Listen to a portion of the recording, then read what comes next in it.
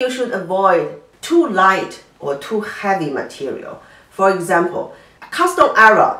Maybe it is very good for casserole pot, but it is not good to make the wok. You know, the Chinese chef likes to do this trick, shake the wok, right?